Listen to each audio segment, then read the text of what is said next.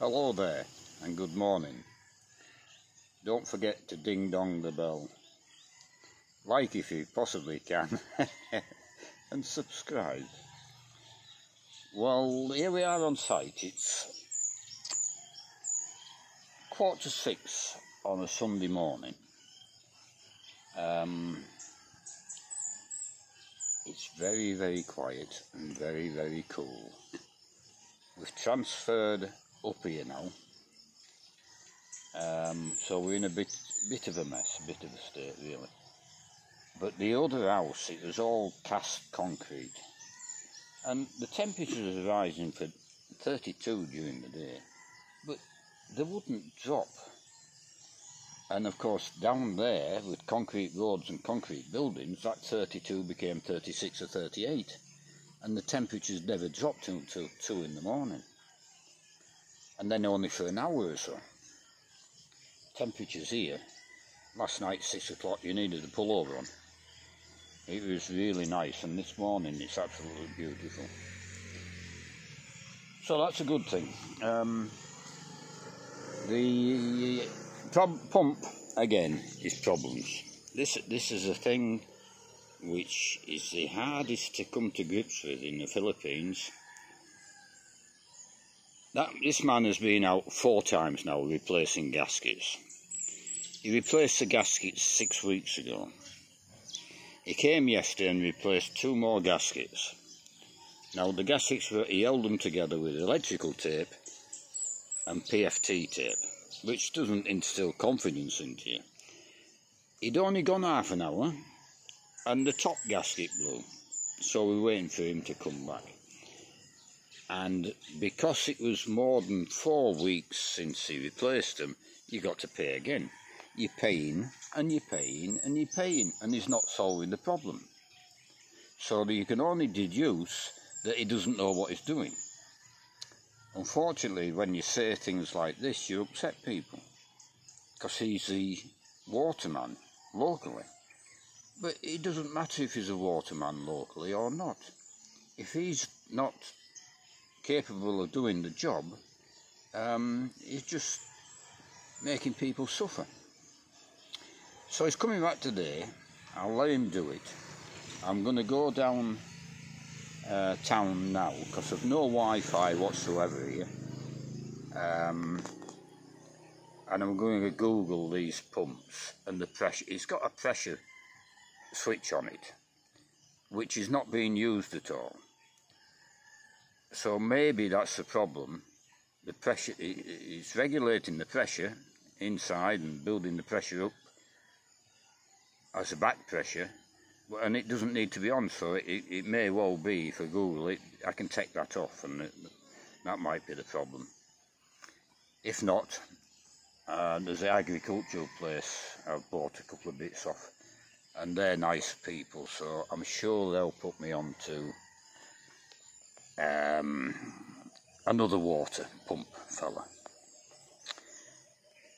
So, like I said, with no Wi-Fi here whatsoever, with a man coming in on Monday to connect us to Wi-Fi. Hopefully that'll happen Monday. And we hopefully will upload this video while we're downtown. The typhoon came through yesterday. It went right to the north. It entered Filipino waters, but it never touched land in the Philippines at all. On Friday there was some bad storms, but we missed them altogether. So yeah, but the television like to spook these things up, and everybody's going to die. You know, typhoons change direction, and that's the problem with them and cyclones. If they change direction suddenly and catch everybody unawares, that's when you get big damage and big death toll. Like the one in the Gulf of Mexico, New Orleans, about 10 years ago. That swung. That was predicted to go further north and swung inland at the last minute and just about wipe New Orleans out. So, what else? Oh, I'll say a special hello to Sophie. Hi, Sophie.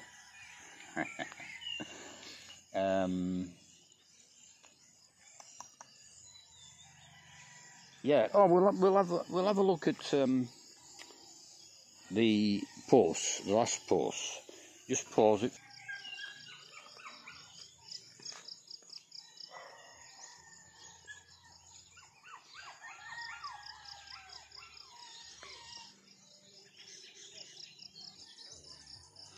Right. Sorry to say, the Filipino guy has failed, like I failed, at burning these bloody rotten stumps. But he's, like me, he's not giving up. But this tree here, this tree stump roots, all this come out the hole down here. Unbelievable.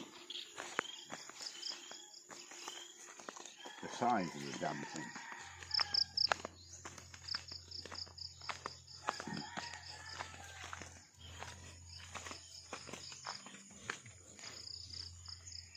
And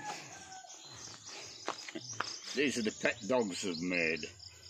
This one, this one here's got some eyes at the front and a play head. But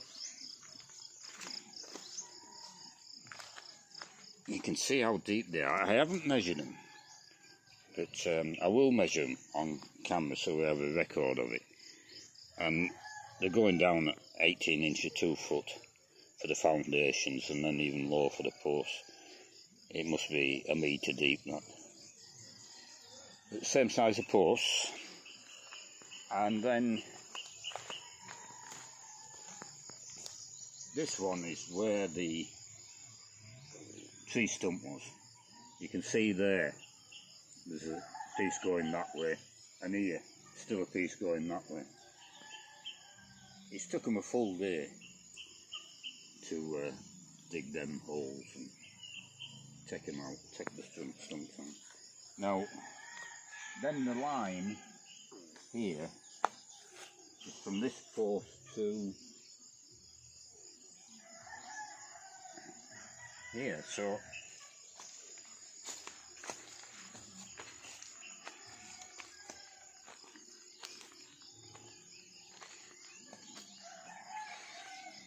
the boundary line, for example, comes through here.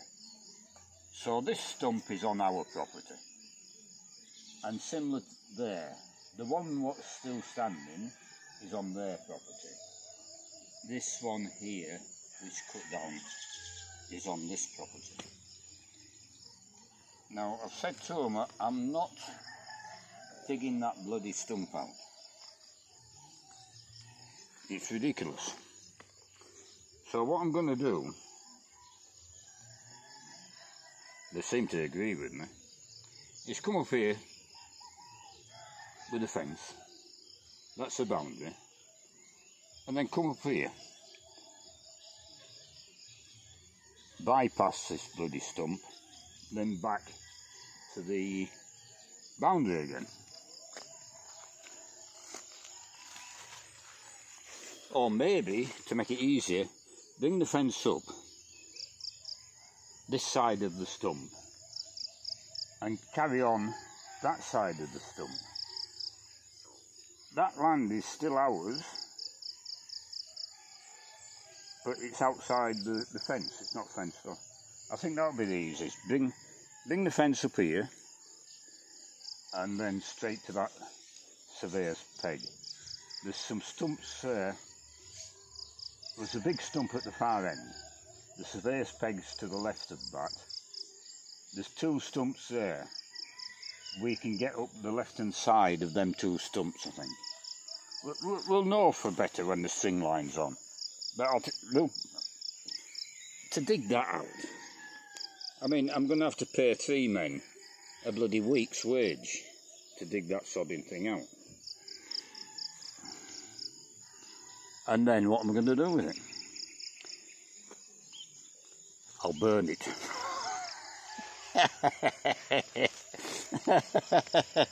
Oh, never mind. We'll leave it there for now, I think, and we'll get this posted hopefully today, but you might not see anything of me for a couple of days, depends. Monday the Wi-Fi fella comes, I'll make a couple of videos. Hopefully we're connected up and I'm online again and I can, you know, message and ring people again.